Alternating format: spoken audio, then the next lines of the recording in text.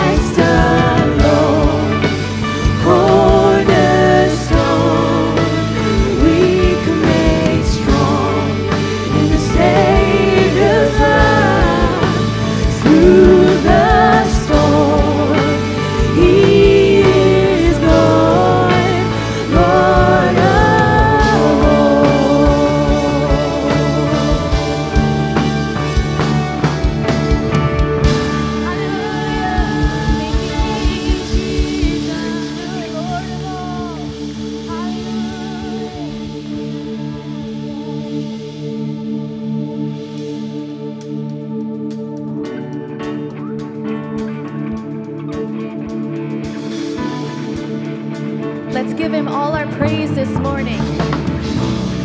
For he is good. Amen.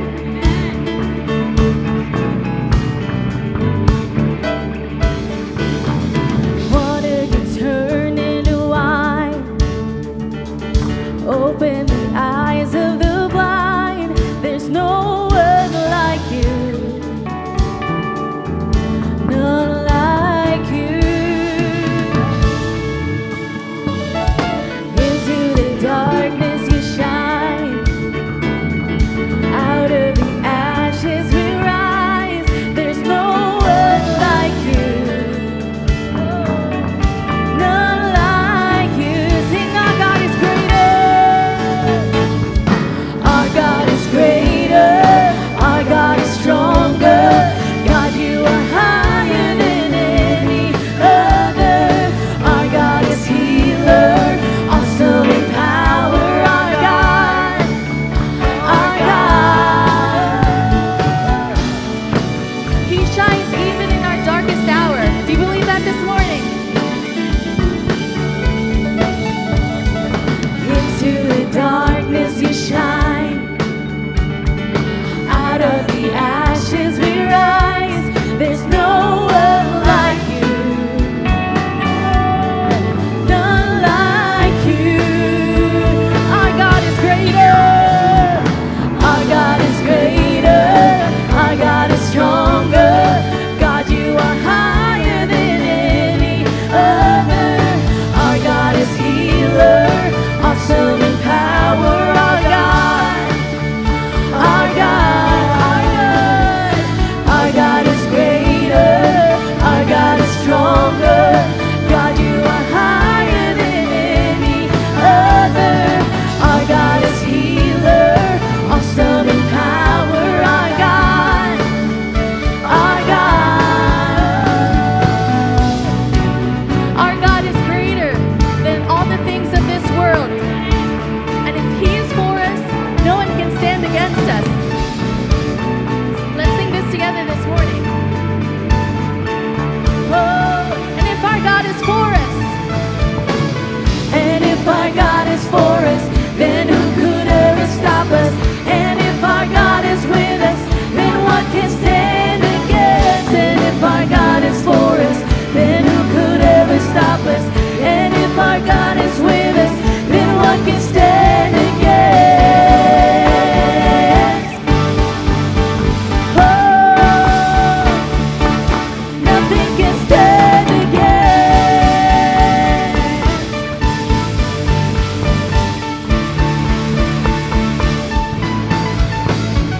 Our God is greater.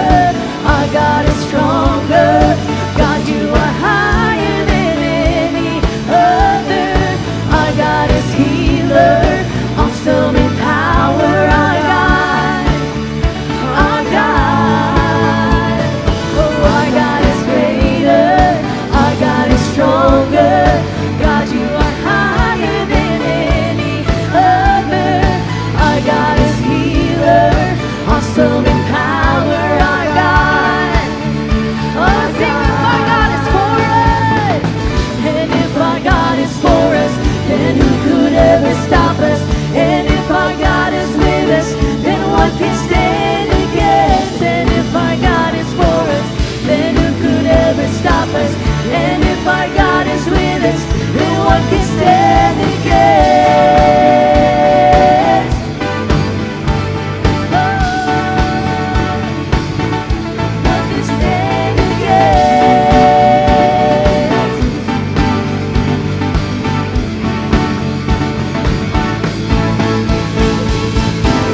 Let's give him a shout of praise.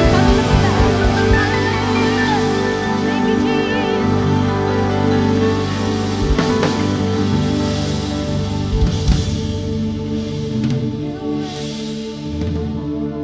Thank you, Jesus. Thank you, Jesus, for your presence here, Lord. We look to you, Jesus. We love to sing your name.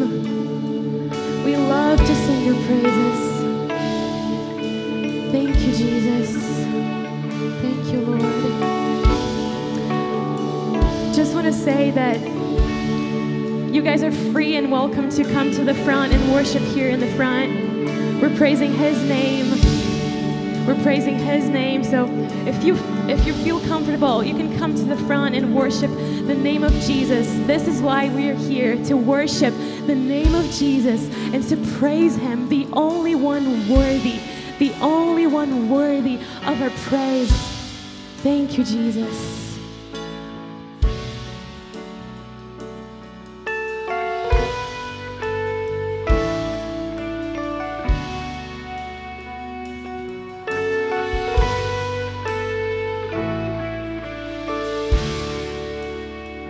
It was my cross you bore, so I could live in the freedom you died for. And now my life is yours, and I will sing of your goodness forevermore.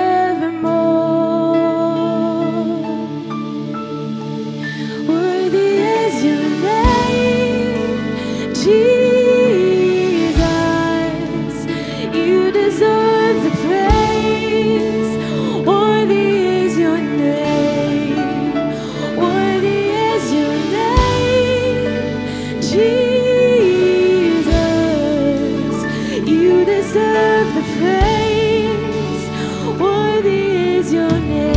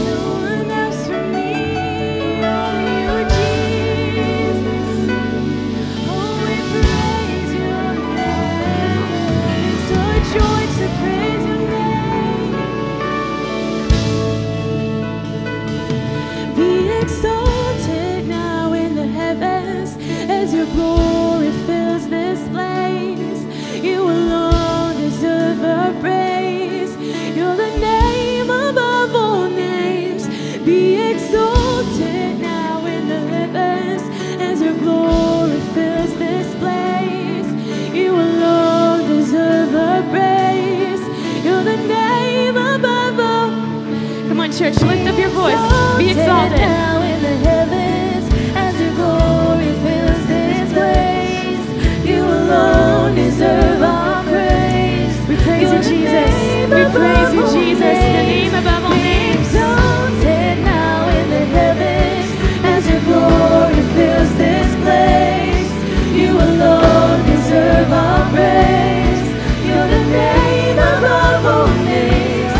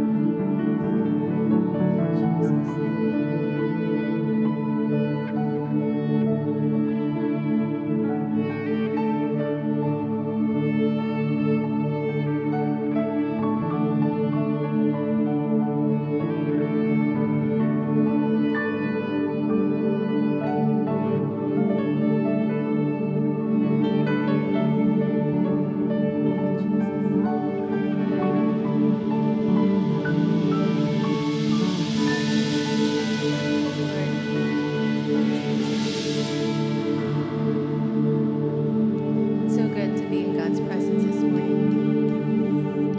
So why don't you turn and greet 3 or 4 people and turn your attentions to this meeting.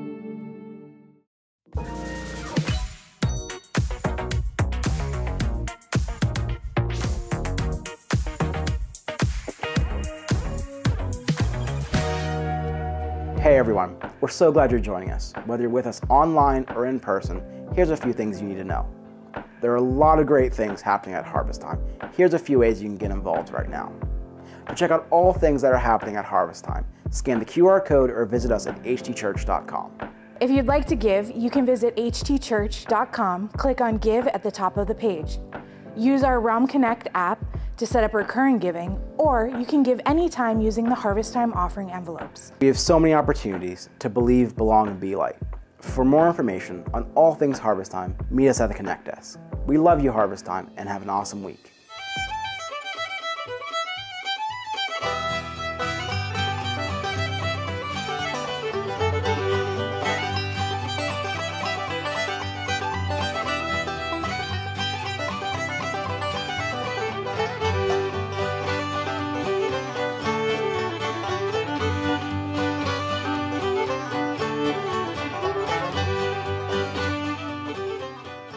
Good morning, everybody. God bless you. Welcome to Harvest Time. We're so glad that you came to worship the Lord with us this morning. Isn't it great to be in the Lord's presence? Amen. In His presence, there is fullness of joy. Amen. Thank you so much, worship team, for leading us before the feet of Jesus today. And we also want to say good morning to everybody who's worshiping with us online today. We bless you. If you're watching us on YouTube, we're glad that we're one family together in Jesus. I want to remind you that at 9 o'clock, we have ministry for all of our kids up through the age of 4. And at 10:30 in this service, there's ministry for kids up through the 5th grade. And we also have nursery care always in all of our services for your infants and your toddlers. Life groups for students in middle school and high schools going on right about now. Kicks off right about at 11 o'clock for grades 6 through 12. The ushers are going to be coming to wait on us for our giving in just a few moments, and we want to say thank you for all of your loving financial support of Harvest Time. Thank you for your faithfulness in the Lord's tithe. The word tithe means a tenth, and the tithe is the first 10% of what the Father has blessed us with. You know, concerning the tithe, it's the only place in the scriptures where God challenges you and me to put Him to the test. He says, test me in this. Bring all the tithes into the storehouse. Test me in this, says the Lord, and see if I won't open up for you the windows of heaven, and I'll pour out such a blessing on you that there won't be room enough to contain it. Isn't that a good promise? Amen. And it goes on from there, you know. He says, and I will rebuke the devourer for your sakes. How many of you want to see that devourer rebuked? Amen. Amen. We also want to thank you for supporting the work of missions here at home and all around the world. We support missionary endeavors in about 50 or, well, it's just about 60. I guess somebody will help me before next week with that number, right? All over the world. You can use the envelope that's in your program today to give in a few different ways. You can give by a check made payable to Harvest Time Church. You can give by debit card or by credit card. If you are giving that way, please make sure you provide us with complete card information. If you're giving cash today and you'd like to receive credit for your gifts, please make sure that we know who you are so that we can get you the credit that you need. You can give online anytime when you use our Realm app, or you can just go to our website at htchurch.com. There's a giving link at the top of the homepage, and you can use that link to make a one-time gift or to set up regular automatic giving, and a lot of people are choosing to give that way these days, as you can imagine. Some people like to give by text, and instructions as to how to give by text are on the screens for you. Just before the ushers come to wait on us, I want to remind you we've got life groups of many different kinds meeting all throughout the week. We've got Bible studies, prayer groups. They meet on different days of the week, both here at the church and in other places. And life groups are a great way for you to grow in your faith and to make some new friends in the church. Wednesday evenings, Family Life Night here at Harvest Time. All of our kids and teens programs are up and running at 7 o'clock. We've got something for everybody, and there are also many Bible studies and life groups that are meeting for adults on Wednesday evenings as well. You can still join a group, search for a group on our Realm app or through the website. All right, I saw a very fleeting image there of Pastor Glenn seated atop a tractor, and that reminds us that on Sunday the 30th, the harvest party is coming up, and we need your help. We would love to have some of your baking this year, and we're also looking for some people to help with our trunks of treats and set up and tear down and all those things. You can RSVP and let us know how you'd like to help by using the QR code that's in your program. One more thing, I want to remind you that we are working with Operation Christmas Child again this year to collect gifts for kids in need. And every year we put together shoe boxes to bless children with gifts at Christmas time. This goes out to about 50 different countries, a wonderful work, great way of introducing people to Jesus at Christmas. Visit the table in the lobby for more info, and you can pick up a few shoe boxes and get ready, you and your family, to fill those shoe boxes with gifts and with love, and you can bring them back to the church over the next few weeks. Going to ask the ushers to come and wait on us now for our giving. Let's go to the Lord in prayer and ask the Father to bless us and the gifts that we're about to sow into his faithful hands. Amen. Let's pray together. Heavenly Father, we come to you in the beautiful name of Jesus this morning. We thank you for all of your loving kindness towards us in Christ, Lord. Lord, we declare, we've seen the truth of what your word says, that your mercies are new every morning. Great is your faithfulness, and we rejoice, Lord, in all your care and provision for us. Lord, with grateful hearts, we're coming to you now. We return to you the tithe, and we bring you our gifts for the spread of the gospel and our gifts for our building fund. Father, I ask that you would bless each and every giver in the week that's coming up, Lord. Multiply the seed that we're sowing today into your hands.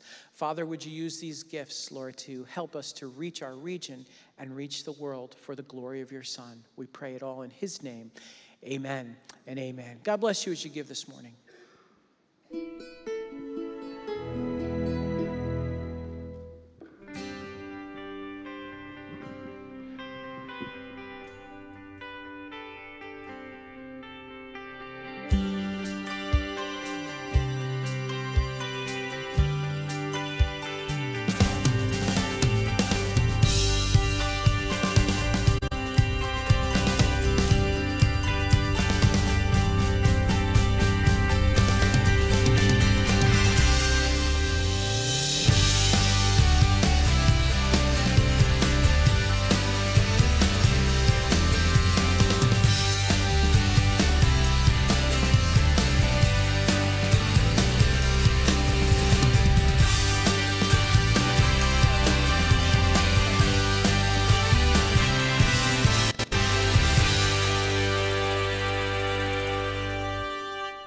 God bless you. Good morning, everyone. It's a great day to be together. We're glad that you're here.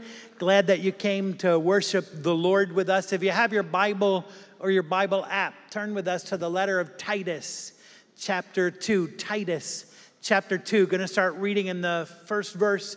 Want to share with you a short study on self-control, a short study on self-control. Titus chapter 2. While you're finding your way there, a couple quick things for you.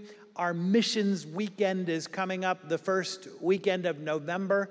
This is when we celebrate the work of God going on all around the world, and we participate in it. Many of you know that for a long time we've done on Friday evening of Missions Weekend, we've done an international dinner or an international food tasting event. We thought we'd change it up this year. And rather than eating food, we thought maybe we would send some food to some people who need it. And so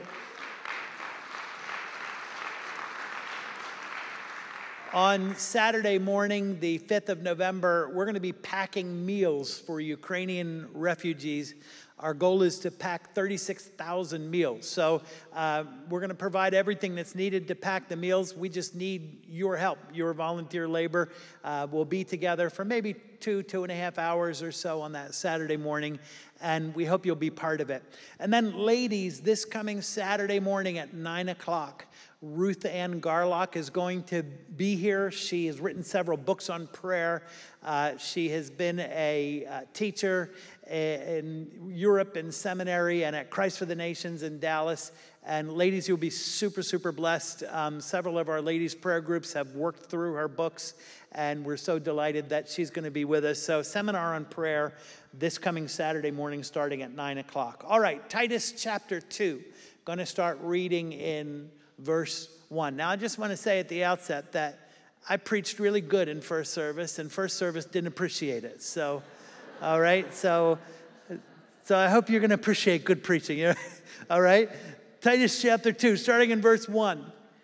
Paul writes to his son Timothy, "You, however, must teach what is appropriate to healthy doctrine. Teach the older men to be temperate." That word temperate means to abstain from wine. Worthy of respect. I want you to look at the next words. If you have a paper Bible, underline them. Self-controlled and healthy in faith, love, and endurance. Likewise, teach the older women to be reverent in the way they live, not to be slanderers or addicted to much wine, but to teach what is good. Then they can encourage the younger women to love their husbands and children, to be, there's those words again, say them with me, to be self-controlled and pure, to be busy at home, to be kind, subject to their husbands, so that no one will malign the word of God. Similarly, encourage the young men to be, there it is again, to be, say it with me, self-controlled. In everything, set them an example by doing what is good. In your teaching, show integrity, seriousness, and soundness of speech that cannot be condemned, so that those who oppose you may be put to shame, because they have nothing bad to say about us. For the grace of God that brings salvation, verse 11, has appeared to all people.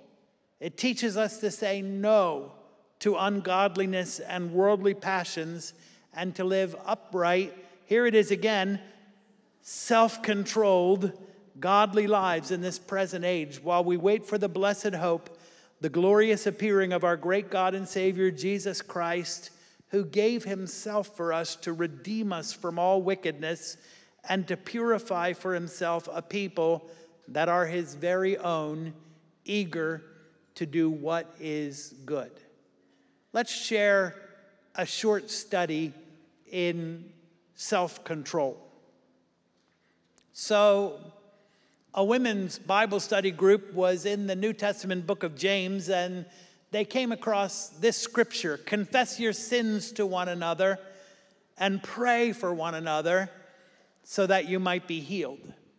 The group leader decided that they should put that word into action. And so she suggested that they each confess one thing about themselves and pray for one another. Being a good leader, she went first. She said, "Sisters, pray for me. I'm really struggling with my temper these days. I've been short with my husband. I've been impatient with my kids. I've been aggressive behind the wheel. I've been snippy with strangers." Encouraged by the leader's vulnerability, the second woman said, "Pray for me, sisters. I've really been struggling with jealousy lately. All my friends have new clothes, and my clothes are out of date. Our house needs so much work. I'm embarrassed to even invite our friends over, and everyone takes such nice vacations, and we can't afford to go anywhere." The third woman's face turned red. She said, "Pray for me. I've been drinking a little too much. I started having a glass of wine every afternoon to take the edge off, and I kept moving my glass of wine up earlier and earlier in the day, and now I just can't seem to get through the day without it." Everyone looked at the fourth woman. She was trembling all over, and she could barely sit still in her chair. She said, "Pray for me, sisters.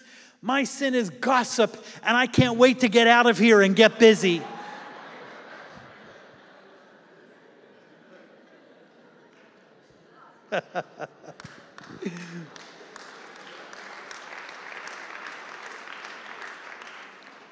Let's talk about self-control for a few minutes.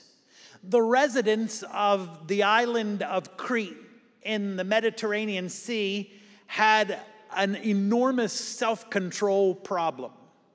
One of their own national heroes and their poet laureate Epimenides wrote this about his fellow countrymen: "Cretans are always liars, evil brutes and lazy gluttons. The people of Crete couldn't control their mouths. They couldn't control their runaway emotions. They couldn't control their behavior. Those words, evil brutes, mean they act like wild animals. They couldn't manage their time. They couldn't control their attitudes. They couldn't control their bodily appetites. Beloved, can I tell you that 2,000 years later, the same words could be rightly said about America. America, we have a self-control crisis. We can't control our anger. We can't control our words. We can't control our appetites. We can't control our attitudes toward authority. And we don't have mastery over our lazy, self-indulgent flesh. Honestly, I worry that we're lacking the self-control that is necessary for a peaceful and a prosperous and a self-perpetuating society. So what is the fix for a self-control crisis? Paul writes about it to his spiritual son, Titus, in chapter 2 of this letter. Let's look together at a short study in self-control. First of all, let's talk about the goal of self-control. On your way in, you received an outline, and if you like, you can watch the screens, listen, fill in the blanks, follow along. If you'd like to have an outline at home, there's a link in the PDF to a PDF file in the chat section of the live stream. Let's talk about the goal of self-control. Jesus said to the 12 disciples, "You didn't pick me, I chose you. And I appointed you to bear fruit that remains." Beloved, can I tell you that those words are still true for the church? Jesus picked us. We didn't pick him. And his purpose for us is that we would perpetually produce good fruit. His purpose for us is that we have an enduring positive influence in God's world and lead people to Christ. In these first few verses of Titus chapter 2, I see some qualities of churches that remain. What are some qualities of churches that have vibrant staying power? Churches that remain fruitful have a strong family atmosphere. They feel like a family. You know, Jesus' own circle of followers felt very much like a family. The early church met primarily in homes. Their gatherings were like a family meal, like a family holiday celebration. Churches that remain fruitful are multi-generational. They're made up of grandparents and parents, children and grandchildren, even great-grandchildren, aunties and uncles. Listen, churches that are made up of only senior adults aren't going to last very long. And churches that are made up of only young adults don't have stability. They don't have staying power. We have seen them come and we have seen them go. But listen, this is a good line. It's even tweetable, Pastor Nick. When generations work together, churches last for generations. Churches that remain fruitful are diverse. They're multiracial, multi-ethnic. They are socially and economically diverse. From the day of Pentecost onward, that is what the church has always been. The church in Jerusalem was diverse, and everywhere the church spread in the world, it was diverse. Churches that remain fruitful highly value the nuclear family. Father, mother, and children. I mean a biological male father, a biological female mother, and boys and girls.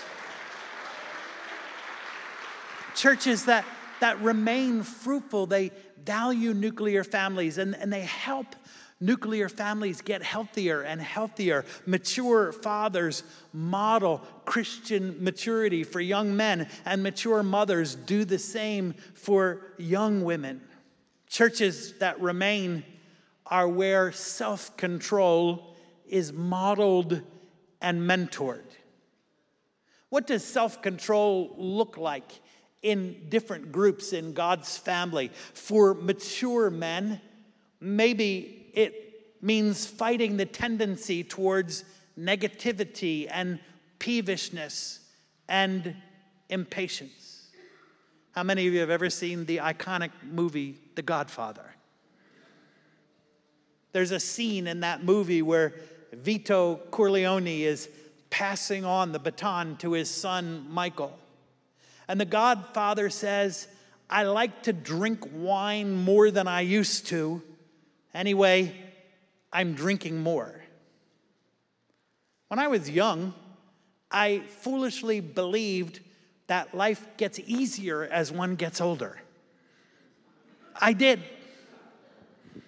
Truly, I thought, there's less struggle for survival, there's less competition, there's less pressure than when one is young, but I've discovered that, in fact, life does not get easier. Sure, there are many things that do become settled in your life, but there's also an accumulation of a lot of pain. And some days your body just plain doesn't feel so good.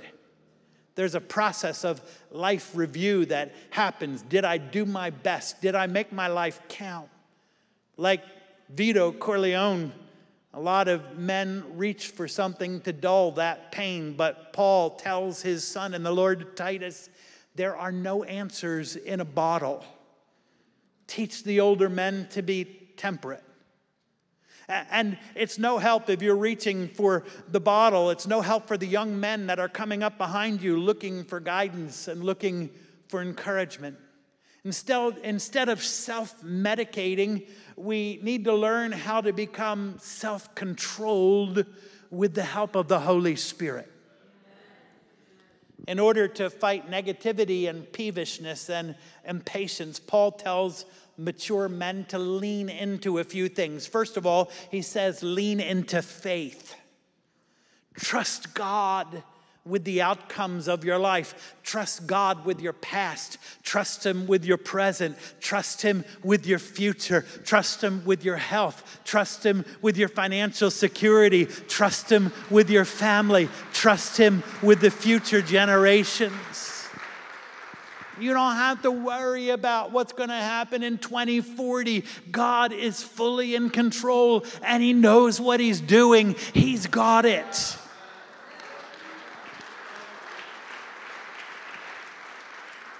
Paul also tells older men to lean into love. Don't give up on people. God hasn't given up on humanity. Neither should we. Don't stop opening your heart to people. Don't stop extending yourself to them. Don't stop reaching out a helping hand, especially to younger men. Be selfless with your time. My brothers, I love you, but nowhere has God ever given us the permission to just relax and shirk responsibility. Lean into endurance. Don't quit living your life with purpose. Don't worry about what you can no longer do. Concentrate on what you can do. And whatever you do, do as unto the Lord. What does self-control look like in God's family? For mature women, perhaps it means fighting the tendency towards comparison and criticism and complaining.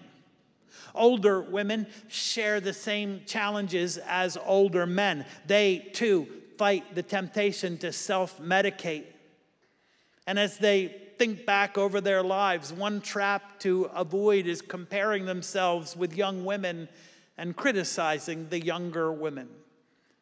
Now, Justice is going to have to cut this part of the sermon from the rebroadcast because my mother watches the rebroadcast a few days after Sunday, and she can't hear this part, but you can. I love my mom with my whole heart. I loved my mother-in-law with my whole heart. But both of them had a way of letting us know on occasion that they didn't necessarily approve with our parenting practices. I never let my kids do this. I never let my kids do that. It's like they have selective. Anybody have parents with selective memories? as if we were perfect angels. I was there. We were not perfect angels. Rather than criticizing or complaining about the younger generations, Paul says to the mature women, get involved. Take a young wife, take a young mom under your wing, invite her for coffee, build a friendship, listen to her, pray with her, and pray for her. When we started out on our journey in parenting, we were advised that when your kids are small, it's physically exhausting, but when your kids grow up, it becomes mentally exhausting. Truer words were never spoken.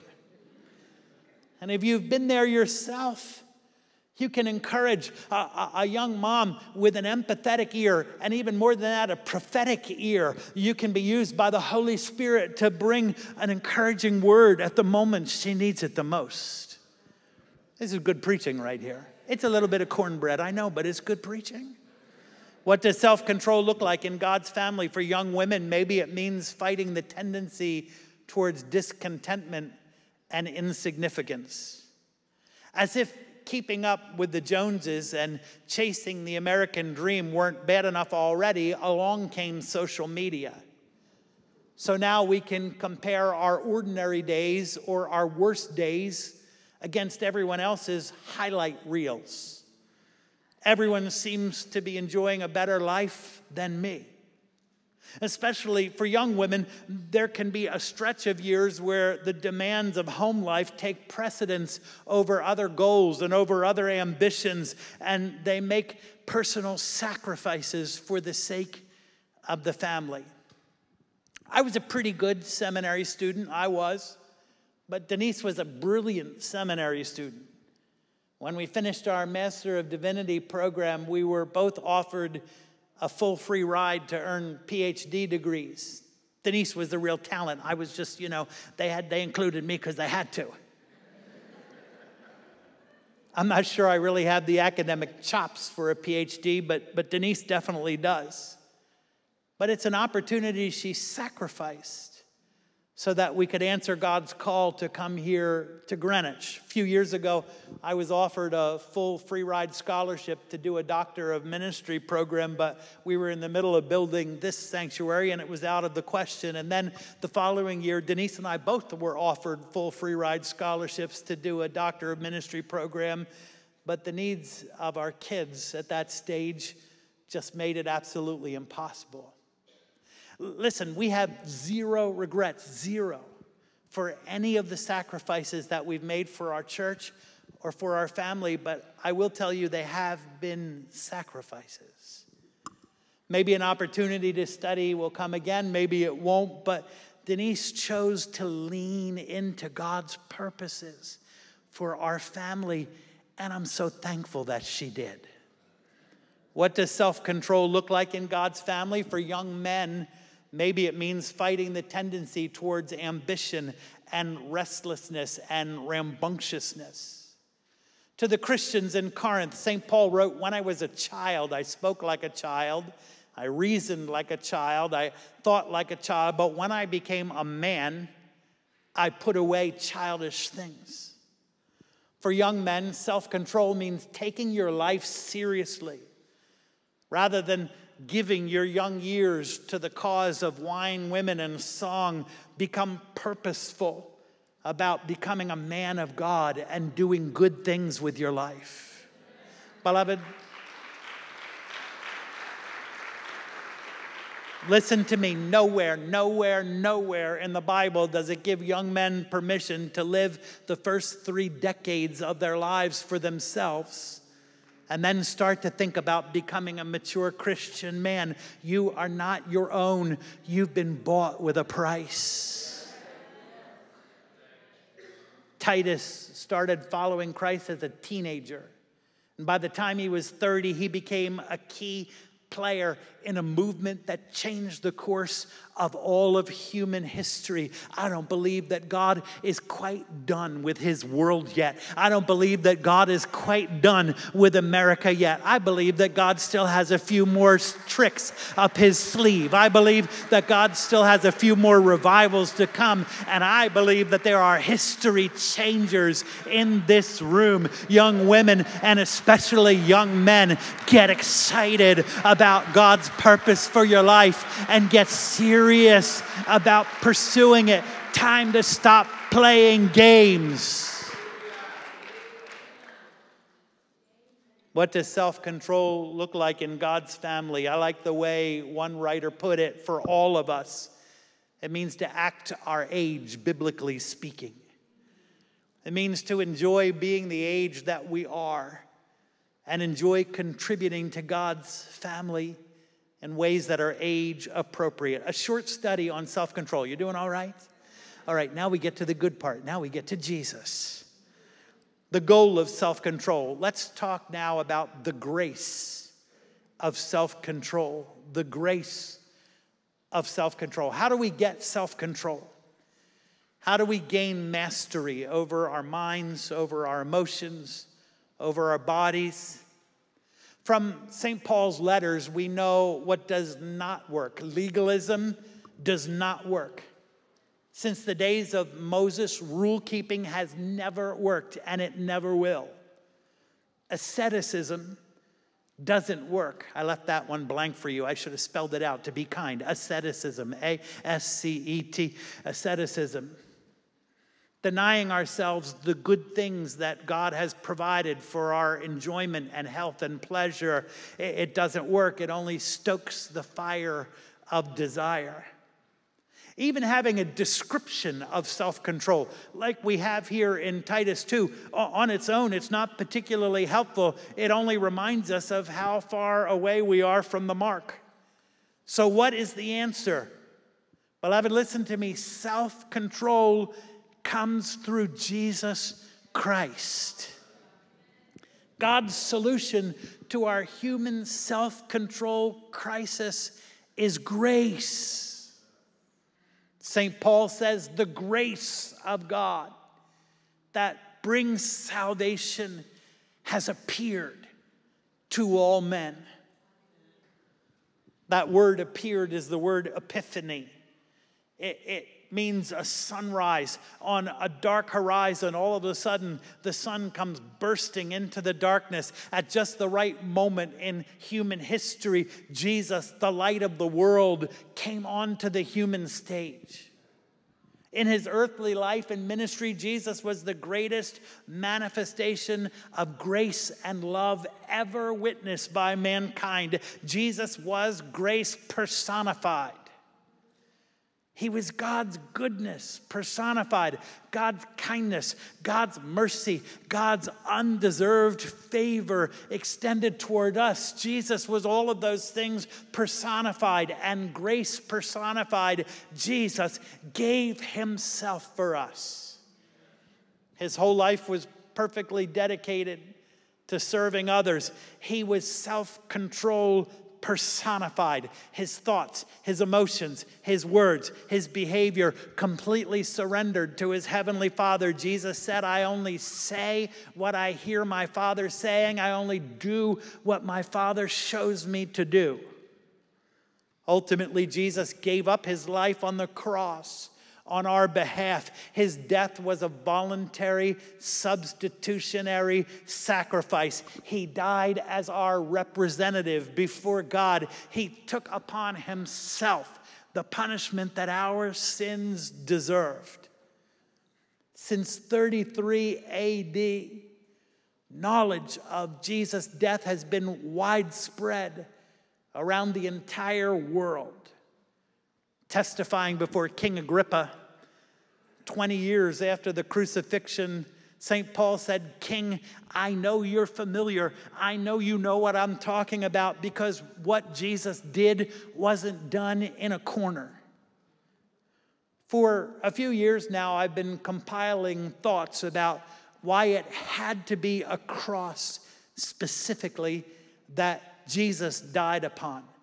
Before the foundation of the world, before God said, let there be light, God prescribed that Jesus must die on a cross. Why? Maybe I'll get to preach that to you someday, but let me give you just one little bite. Crucifixion was absolutely the most public way that anyone could be executed. By sunset on Good Friday, all of Jerusalem and all of the suburbs of Jerusalem knew that Jesus of Nazareth had died that day on a Roman cross.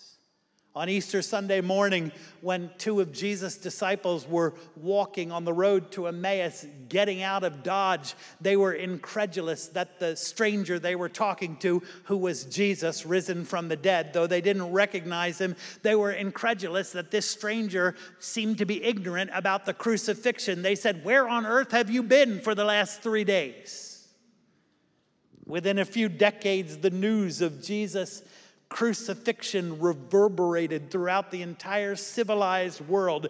Everyone heard about these crazy Jewish fishermen who turned the whole world upside down with the message of a crucified Savior. This graffiti was found near Caesar's palace in Rome. It dates to the 1st century AD. It depicts Jesus dying on a cross with a donkey's head. It's meant as an ultimate insult. And the inscription reads in Greek, Alexamenos worships his God. In other words, only a donkey would worship a crucified Savior. What kind of God is that? Nearby, there's another inscription that seems to be a rebuttal, as graffiti so goes. Alexamenos is faithful. The grace of God that brings salvation has appeared to all men. So how exactly then does Christ coming, how does his sacrificial death help my self-control crisis? How does that 2,000-year-old event, how does it help me now? Well, first of all, his death sets us free from the grip of sin. And his death purifies us from sin. That word redeemed, it means to purchase freedom for slaves or for prisoners of war. On the cross, Jesus paid the ransom price for our freedom. St. Paul says sin no longer has dominion over you. Without Christ, we are doomed to sin. We can't help but to sin, but Christ sets us free not to sin.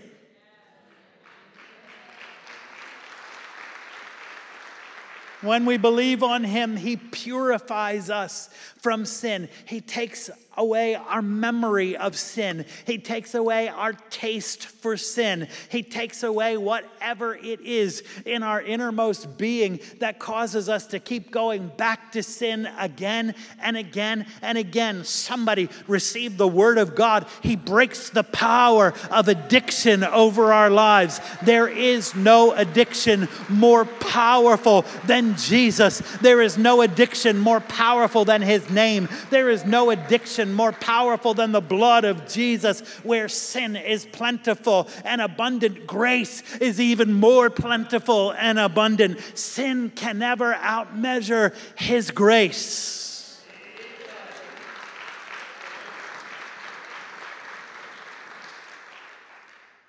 And then his grace trains us to say yes and no.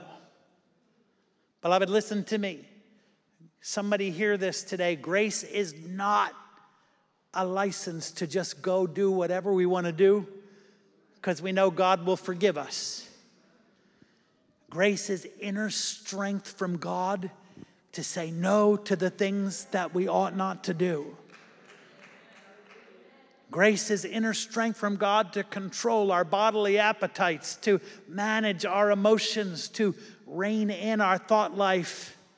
And grace enables us to say yes to the right things. Grace makes us disciplined. Grace makes us wise. Grace makes us good decision makers. Grace makes us want to do what is right. I don't want to wrong others. I want to do right by others. And grace makes us reverent. I don't want to grieve the heart of the one who loved me and gave himself for me. I want to live to please him.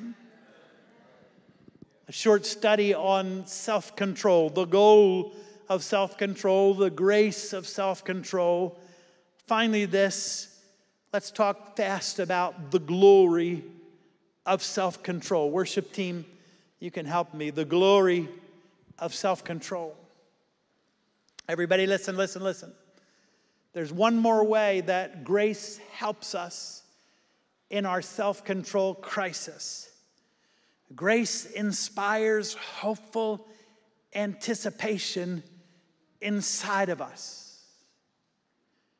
God put on a body of human flesh. He burst onto the world stage in the person of Jesus Christ. He gave his life on the cross to redeem us. He rose again on the third day and he ascended back to the Father. But Jesus is coming back again.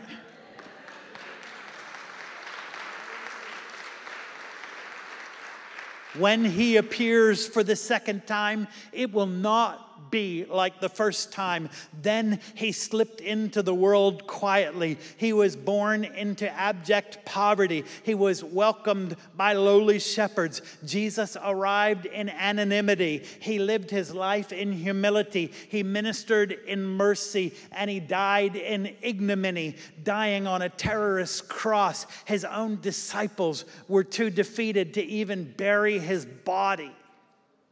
But when Jesus comes again, it will be in a full-on manifestation of God's glory. When Jesus comes again, every eye will behold him, and all the nations of the earth will mourn because of him. They will look on the one that they pierced, and they will grieve bitterly. Jesus' first appearance was an act of grace. But his second appearance will be an act of glory. For those who have rejected Jesus, that will be a terrible day indeed. But for those of us who have been chosen in him, a wonderful moment of supernatural transformation is going to occur. A process is going to be completed in us whereby the beautiful fruit of self-control becomes our permanent state of being. Our forever disposition will be pure and eager to do what is good. When we see Jesus in his glory in a way that I cannot fully describe to you, his glory will become our glory. In some way, he will share a portion of his own glory with us. Now, that doesn't mean we become God or we become part of God, but in the same way that the sun illuminates the moon, his glory will light us up. St. Paul wrote to the Colossians, when Christ, who is your life, appears, then you will also appear with him in glory. St. John said, it has not yet appeared. The world has never seen. Nothing in creation has ever seen what we are about to become. But we know that when Christ appears, we shall become like him, for we shall see him as he is. That's good preaching right there. John, I'm glad to see you this morning. God bless you. We've been praying for you all week, John. I'm glad you're here. Okay, that's pretty cool, but how does that help me? How does that help me with self-control right now? Right now, we live in the time between his two appearances. We look back on his appearance in grace, and we live in that grace, and we look forward to his appearance in glory, and the anticipation of that helps us to stay in the rails now. Let's finish with this and see if it connects. Where are my Italian friends? Where are all my Italian friends? All right, you're going to like this one. So I grew up in a German-Irish, thoroughly Madigan family.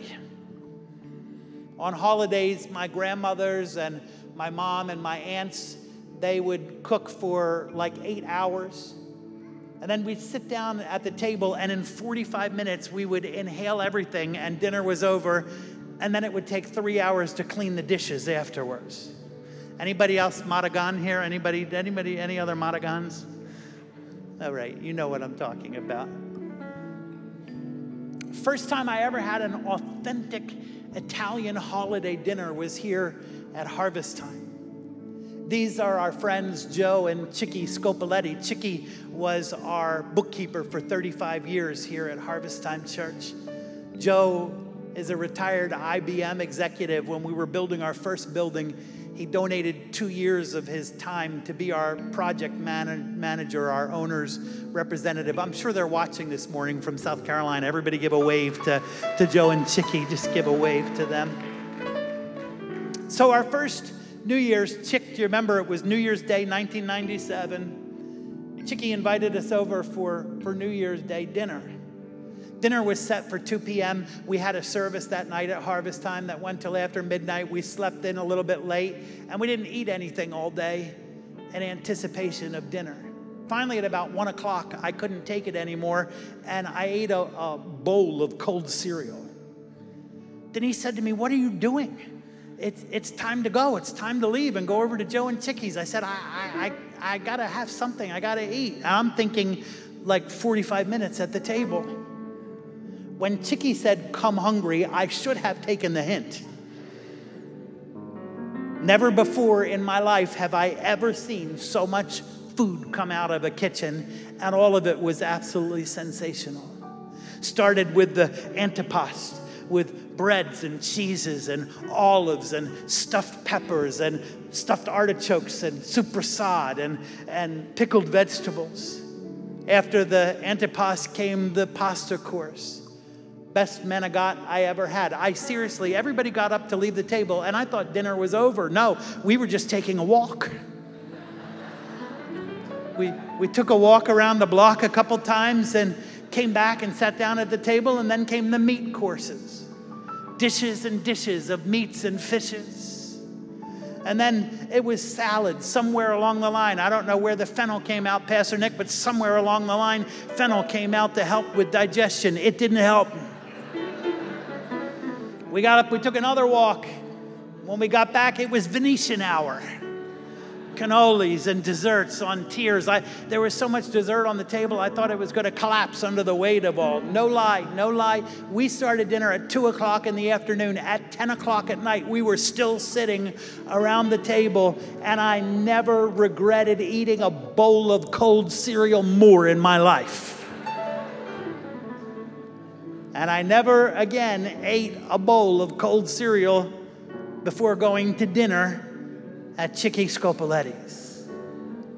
How does the hope of his coming in glory, how does that help me to live a self-controlled life now? Well, it inspires me. It awakens anticipation inside of me that what is coming is something amazingly good, and even the best pleasures that the world has to offer by comparison is just a bowl of cold cereal.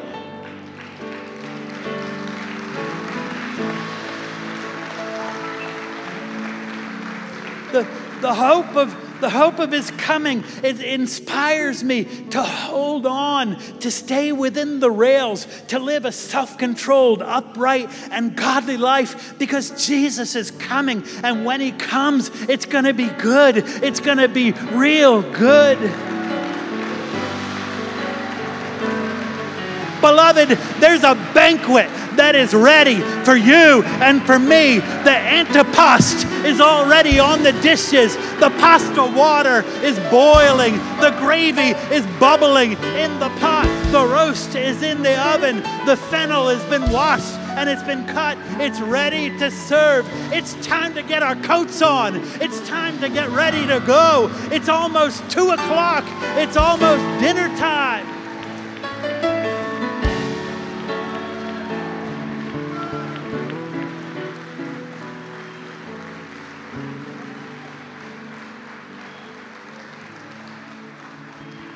For the grace of God that brings salvation has appeared to all men. It teaches us to say no to ungodliness and worldly passions and live self-controlled, upright, godly lives in this present age while we wait for the blessed hope, the glorious appearing of our great God and Savior, Jesus Christ. Come on, give him a big hand in this place today.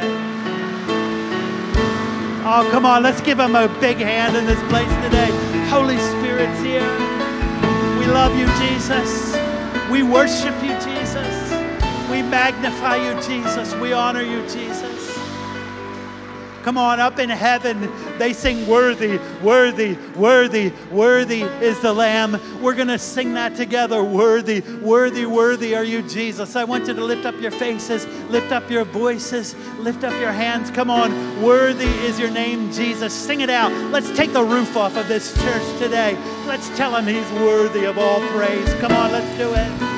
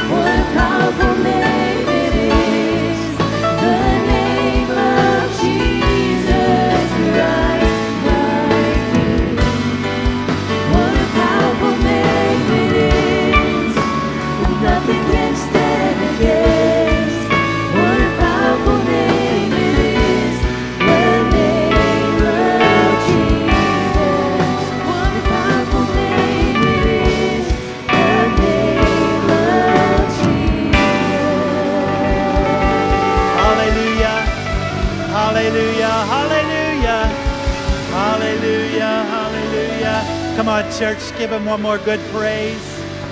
Hallelujah. Thank you, Lord. Thank you, Lord. Thank you, Lord. Stay with us for just a moment, if you would, because we're gonna bless our friends Raphael and Lara in just one moment. But I need somebody to receive the word of the Lord today.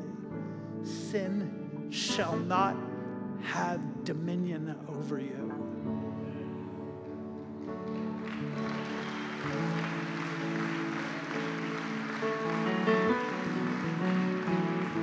You said in your head, I can't get free, I can't get free, I can't get free, I can't get free.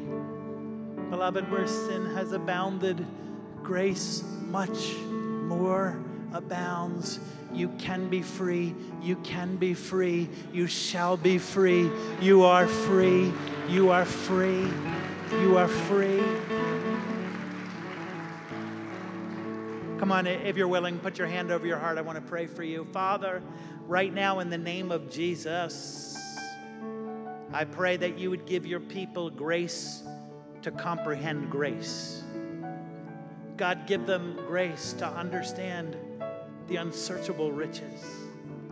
Father, in the name of Jesus, we come against addiction and we break the power of addiction. Lord, we break the power of alcohol addiction, nicotine addiction, drug addiction, pornography addiction, social media addiction, shopping addiction. In Jesus' name.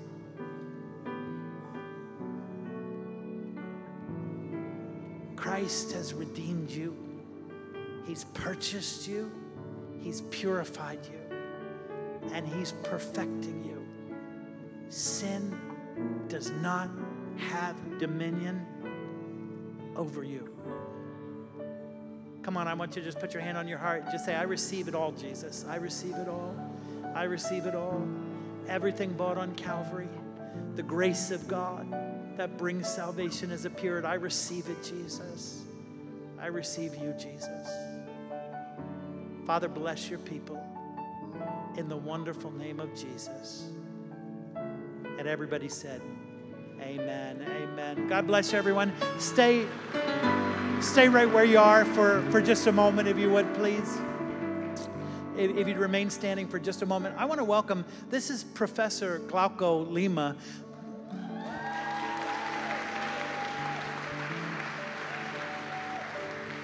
Glauco teaches worship and he teaches music at Alliance University. Used to be Nyack College just across the river.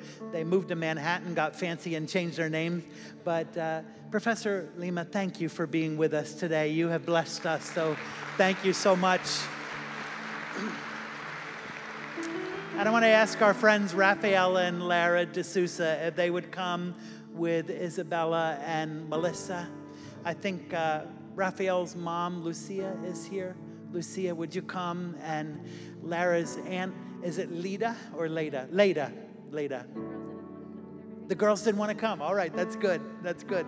So actually, Melly went and played a little piano solo in the first service. So we want to just bless Raphael and Lara for a new ministry role in our church family.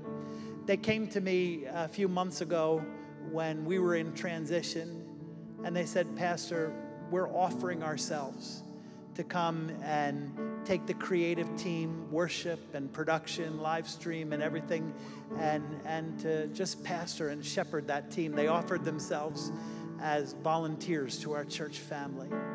So Raphael grew up in a pastor's home in Brazil in his college years. He moved here to Connecticut. His dad and mom pastor a church in Danbury, a Brazilian congregation. And thank you for being with us today, Pastor. So Raphael's dad is on duty. He's preaching. But we're so glad that you're here. Lara grew up here in Greenwich. Her dad pastored a Brazilian congregation in Stamford. And in 2012, they came and merged with Harvest Time.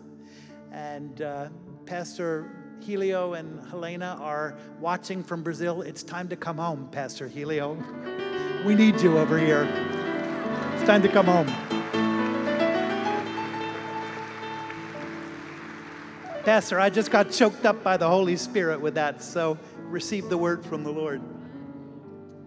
But Raphael has a bachelor's degree in theology, and Lara studied psychology. Actually, I always get nervous around people. I didn't know it was in psychology. I always get nervous when I find out I'm in the presence of a psych major because I wonder if they're shrinking me or not. But I had approached Raphael and Lara a few years back and asked them when we were looking for a youth pastor if they would pray about coming on our team and serving as our youth pastors. And it wasn't the right time. It wasn't the right time. It wasn't the right position, but we thank God that He's just raised them up for such a time as this. They have a heart to serve our family and to serve the Lord. They have their hands full, so I need you to pray for them. Raphael has a business in Stamford. Lara is an HR executive. And so they've got two beautiful little girls, so they've got a lot on their plate. But, you know, St. Paul said, I worked harder than everybody else, but it wasn't me. God gave me grace to do it. And so that's exactly what we're praying. Pastor Nick and all of our pastors, any of our board members that are here in this service, please feel welcome to come join us on the platform. And we're going to lay our hands and bless Raphael and Lara. I wanted to just bring it. Now listen, I went so long in the last service that there was no time to eat cupcakes downstairs, which means that we have cupcakes for the first service and the second service. So as soon as we say amen, you all need to go downstairs and eat a cupcake, all right? So I promise it won't spoil Jesus' second coming banquet if you eat a cupcake, but go down and greet them afterwards. But Raphael, bring a greeting. Wow, it's an honor to be here. As Pastor said, we've been coming and serving at Harvest Time for the past 10 years now, and we just wanted to do more. As I said a while back, we talked about taking care of the youth, but for some reason it wasn't the time. We didn't have peace about it, but this time God just gave us that peace to serve in a different capacity. And we see a lot of familiar faces, family, friends, people that have been walking with us for quite a few years now. Glauco is one of them. Everything that we do in the house of God, anywhere, we need help, right? And as soon as you are called to do something that has a lot of responsibility into it, it's a big responsibility. So then we start thinking about people we can trust. People that are godly, people that have the calling of God on their lives to come and walk along with us. And we have a lot of people here that they've been praying with us. My dad's not here, but my mom, she was the one that kind of pushed me to do theology in school. At the time, we were just fresh here in America, a year, 2 years here, and she said, no, you're going to go study theology. I'm like, okay, all right. Okay, Mom, right? And you see, like, years go by, and then you see God moving pieces, moving people, closing doors, opening doors. And at the right time, at His time, there's just sometimes you can't say no. You just have to bow down and say, Lord, it's your time. Yes. So we're just so thankful for everybody that you're here, that you came to say hello, to support us. We love you. We're here to serve you, and we can't wait. We can't wait to see what God is going to do in this next chapter of our lives and our church lives. Thank you very much.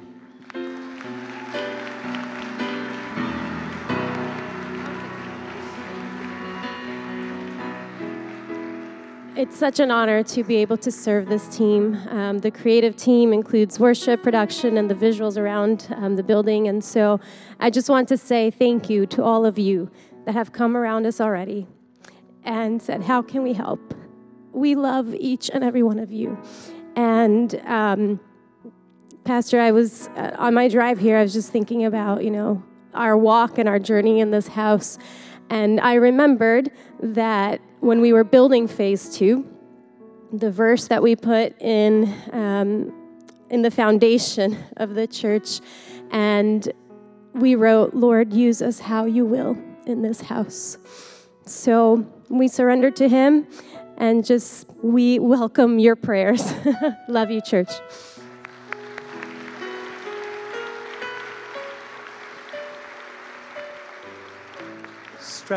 Stretch your hands forward. We're going to bless Pastor Raphael and Lara. And then if anybody on the platform has a word for them, we're going to invite you to share. Raphael, we anoint you in the name of the Father and the Son and the Holy Spirit. Lara, we anoint you in the name of the Father and of the Son and of the Holy Spirit. Father, thank you for our precious friends, our co-laborers in the gospel, our brother and our sister. Thank you for their 2 beautiful girls. Thank you for this family. Lord, thank you that while they were still being formed, knit together in their mother's wombs, Lord, you set your love on them. And Father, you called them, Lord, for such a time as this. Father, we pray that the anointing of heaven would rest mightily upon them, oh God. Lord, we bring you our best, but our best, Lord, is nothing. But Father, when your anointing blows on it, God, it moves mountains. It changes cultures. It brings revival. Father, I just pray that you would anoint them. I pray that you'd give them great grace, Lord, grace to just handle the responsibilities of work and family and ministry. Lord, I pray that it would look easy from the outside in, Lord, because your grace is enabling all of it. Father, give them songs, give them new songs. Lord, with this team, give them new songs for a new day, Lord. Give them new songs for a new season, Lord, not just for harvest time, but for your church with a capital C across America. Lord, I pray that you'd give them grace to build something unique here, Lord, something that we haven't seen before as a church, and Lord, something that's just a model for other places. Father, thank you for our friends. Bless them with good health. Protect them, oh God. Lord, I pray that as they look after the business of your family, you would look after their family. Lord, I pray everything they touch would prosper, bring a good result and a good return. And Father, we thank you in the mighty name of Jesus. And everybody said, amen and amen.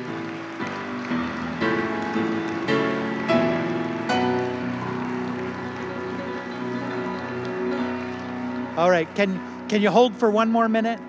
There's cupcakes downstairs. You know, you can hold out because something good is coming. I just want to see if anybody has any words from the Lord. Bless you, friends. Just, I had shared in the first service that the Lord was giving you arrows to destroy the enemy and disarm opponents, which were the anointing and kindness and truth. But there was more. And the Lord said that because you've been going to him and saying, Lord, the only way that this will work, the only way that there will be breakthrough is through your anointing. The Lord says, I'm going to give you a special grace in fasting and prayer and in prophetic wisdom that God's going to give you to be able to untangle difficult situations and to make the progress that he wants to give you.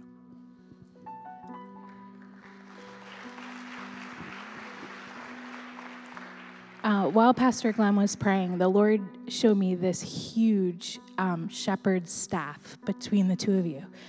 And larger than one person can navigate. And I think that the Holy Spirit just wants you to know that together there's great work and great leadership for you to do. You ready to hear it again? Well, I was on for a surprise. I was literally praying that Pastor Helio and Helena were here. That was so when Pastor Glenn, said that. So I give them my love, and we need them here. Amen. Yes, earlier I shared how the Lord, when I was praying for Raphael and Lara, this week the Lord took me to Esther chapter 4. But the word that I heard was, and when Raphael said, we have said yes to his calling, that really resonated with me because the word that I heard was, do not miss this opportunity. It is not another opportunity. It is the opportunity. And Esther determined in her heart, I am going to see the king, although it is against the law.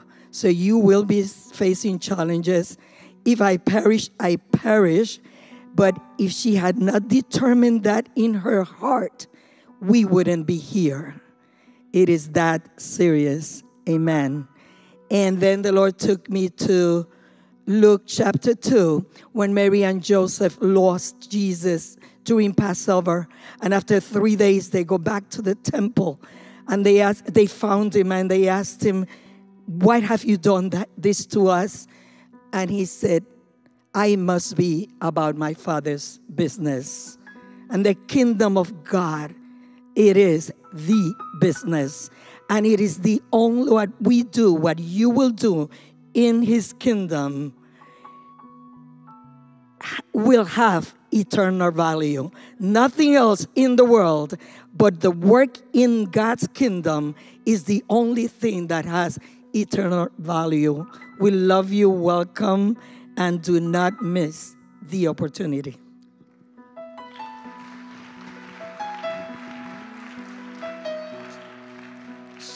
So what Pastor Ruth was just praying was complete confirmation, because I was feeling like the Holy Spirit just saying that, he was, who's going to look after my children?